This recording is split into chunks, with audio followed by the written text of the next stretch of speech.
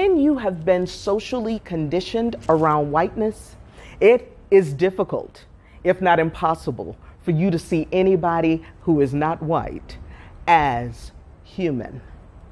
Whiteness has conditioned you in a way that says that you are preferred, that you are of priority, you have the privilege and the power. All of that based on whiteness, that is the white lie that you have been conditioned with. And if you've been conditioned with that and you don't actively work to, like a surgeon with precision, cutting that out, it's a disease. It's a disease that festers. Now, for a lot of you, you recognize that as things that the people around you still believe, but you're pulling away from. But it doesn't mean that you have dropped all of it, especially if you haven't tapped into your core. I made a statement on social media, and I want to clarify it and then really dig into it a little bit more. I said, for the white people who are just waking up as a result of this Roe v. Wade thing, and seeing a lot of the things that are going on, and others who are now ready to run to a different country because they're afraid of the squeeze. As a black woman who grew up in the United States, and I am in my 5th decade of life, it's very interesting to me that a little bit of squeeze makes you want to run, and you did not see until now how systematic things have affected non-white people for their whole lives. My whole life, my parents' whole lives, but now all of a sudden you see it. Now, this is not in judgment of you. Nope. It's an observation of you, because I am about to explain whiteness and a little bit of blackness in a way to help you understand how you have been socially conditioned. I like the way whiteness is being used nowadays. I don't particularly use the word colonized or the colonizers, because I know very well that many of you white people are like, what? A colonizer? I wasn't even here. How does that even relate to me? What are you talking about? But I do think you ought to be able to see, which I don't think many of you were able to see, and maybe still not, how it is that black people could refer to white people as the colonizers because of the history.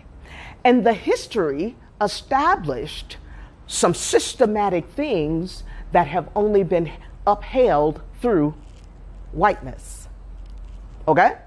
So you may not have been the colonizers, but your people, if not still you, are still upholding the things that were established by the colonizers.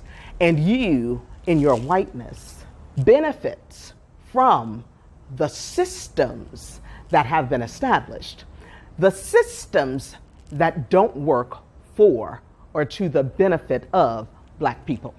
And there had to be rules that started to be established to even have black people in white spaces. And even after being in those white spaces, it didn't mean equality. Were there a few black people that were able to really rise? Sure. Was it equal? Absolutely not. There are so many systematic things that work against black people that have been upheld by white people. And whether you were a part of it or not, or understood it fully or not, you were looking around and saw the imbalances. And you may be saying, but I didn't know what to do about it. And I believe you. So this is not to judge who you are, what you've done, what you failed to do, or how any of that has contributed to the inequalities that have been set up that continue to have black people still here on the scale. All right? If we're going to get to equality, then there are indeed some things about your whiteness you're going to have to come to understand, as well as because when you do that, you'll start to understand why Black people are so angry. Rightly so. Although, Black people, it doesn't help you to be angry. It helps you to understand several things that I have come to use in my life in order to not be angry at every white person I see, and to really judge every person based on who they are and how they are with me, as well as how I see them treating other people. One of the things for me, and one of the reasons that I have been able to judge individually, is because I understand temperaments. I understand the spectrum of individuality. I understand that at our core, regardless of external, regardless of our complexions, we are pure at our core. And when we learn to operate from our core, not the conditioning, then we tap into pure love.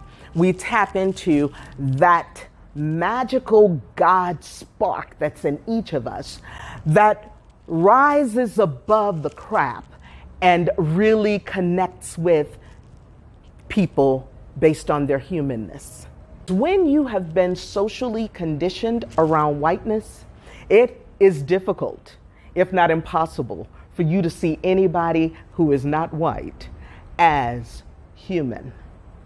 Whiteness has conditioned you in a way that says that you are preferred, that you are of priority, you have the privilege and the power.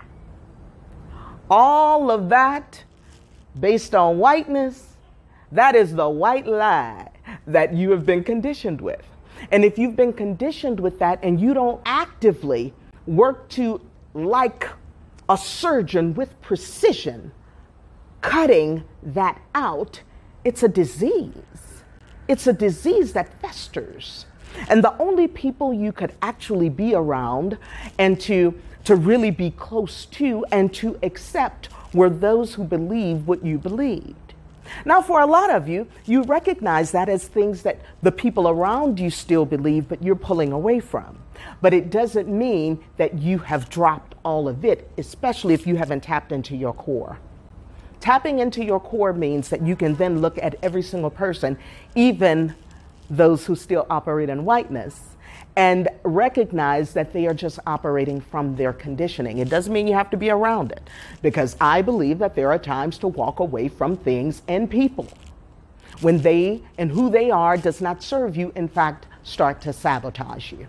So there are times for all of that. When you get to your core, you will know clearly when that is, why that is, how that is, because you are uniquely designed, and what you need to do is specific to you, not all white people.